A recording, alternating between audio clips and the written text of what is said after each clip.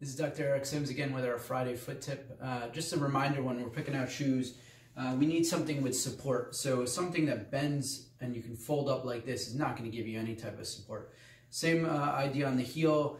We want something fairly strong. If we can just collapse it in with just a little pressure, it's not going to give you the kind of support that you need throughout the day. So we want a more traditional shoe or sneaker that bends right by the toes, has some rigidity to the heel, and that's going to give you the support that you need. Thank you very much.